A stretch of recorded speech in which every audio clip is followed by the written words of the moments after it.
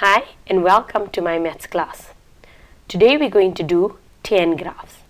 Now, when we're doing 10 graphs, you will realize it is exactly the same as you had done sin and cos. Now, when we were fiddling with the number that was immediately next to theta, we affected x. If it is multiplying by 3, then I'm going to do the opposite, which means I'm going to divide by 3. So what I'm going to do to the x value here is I'm going to divide every x value by 3. When they're asking you to draw it, you will usually get a restriction. Okay, so I'm going to divide the x by 3.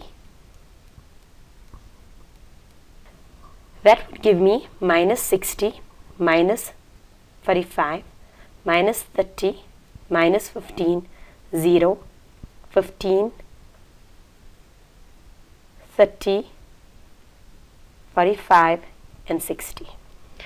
Now when we're doing this, the values we're going to take is this line would be our x line and this would be our y line.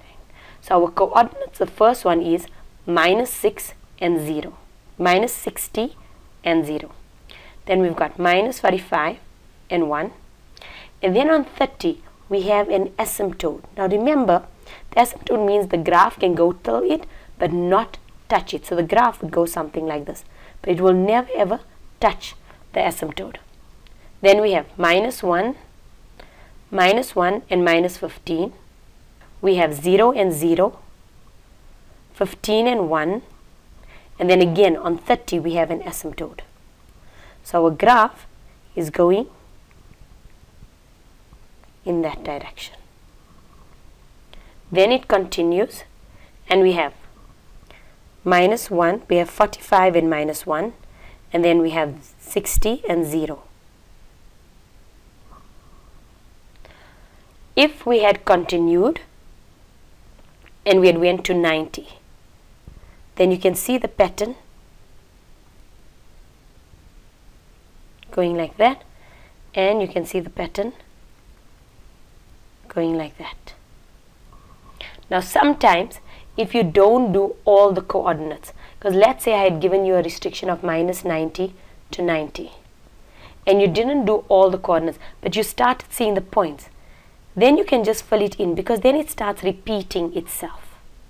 Okay, let us look at the next graph. Now we have f of x is equal to 10, theta minus 60, and our restriction is minus 180 to 180. Now if I am minusing 60, then remember it's an x-axis, so we're usually working with the opposite, so I'm adding 60. So you're going to add 60 to every x value. We have minus 120, 150, 195, but look, I'm by 180, so I know I don't need to go further. Here perhaps I should see if my next one should have been after minus 180, I usually would have had, or if we had, let's say, minus 225. So if I say minus 225 plus 60, I end up with minus 165. So we could put that point in because we can see, hey, you know what, it's going to be within the limit. Now let's draw our graph, this y value, and we're going to use this x value. Now our original ones that when we worked with was 45. Now here if we start with 60, we could go on with 60, right? Let's say we started with 60, but if you think in your head 60, 120, look how many you're missing. So if you look, you'll notice all of them are multiples of 15. So it's wiser to go in 15s than to just go into 60. You'll be able to see things better.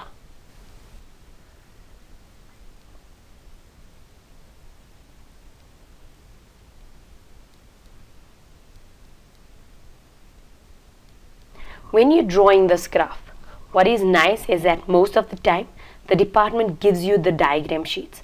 So look for them. Don't just start drawing crazy. Go at the back, look on your question paper. At the end, in the matric exam, they usually give you a diagram sheet with the Cartesian plane already drawn. You don't always have to draw this diagram. You can just go and you can use the one that they have given you.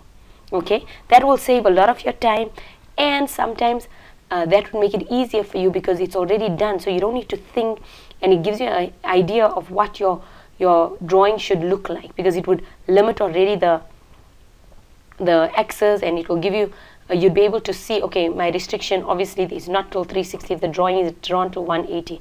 So go and look in the back of your exam paper and see if there's a diagram sheet. Most likely there will be a diagram sheet. Okay, now let us plot. We're going to have -1 here. So we have -165. So if we take between 180, -180 and 135, then we're looking like more or less here, and let's say our dot is going to be there. Then we got -120 and 0. Then we got -75 and 1. And then on 30 we have an asymptote. Then we have 15 and -1. We have 60 and 0. 105 and 1. 150 and an asymptote. Okay, now if you look at this coordinate, I missed one. -150, -165 and -180. So which means that this dot is actually on -165. Now let us plot it.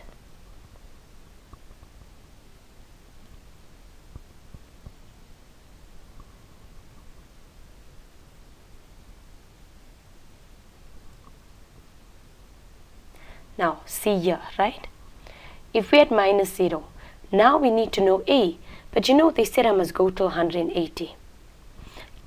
What is happening on 180?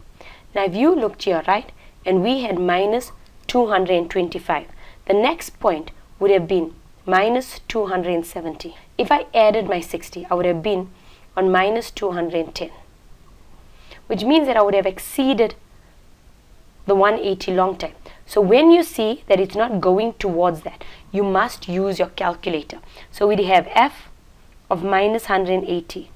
Then you would press in your calculator 10 -180 minus 60.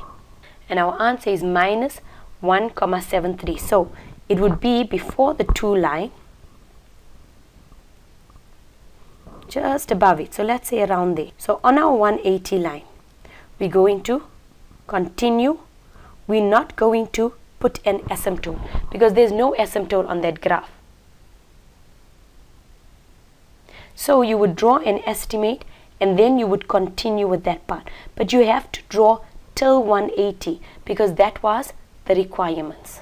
Can you see at this side here on your right hand side, we had also went only till 150. So if they require us to do till 180, then you have to do it 10 open brackets 180 minus 60. Now you know where I'm getting this formula from. It's from the original one that they gave us. And then you press it in your calculator and we got minus 1,73 again. So we've got more or less a dot around here again. And we know the graph is going to go like this and it's going to go towards the asymptote. So you'd only draw that piece and you would stop. You're not going to go further because as soon as you start doing this, you're actually going past the 180 mark. So we're not going to do that. You're just going to take it from the 180 point. So in other words, you're taking from the 180 point and the minus 1,7 and you're going to draw it down towards the asymptote. Thank you for watching.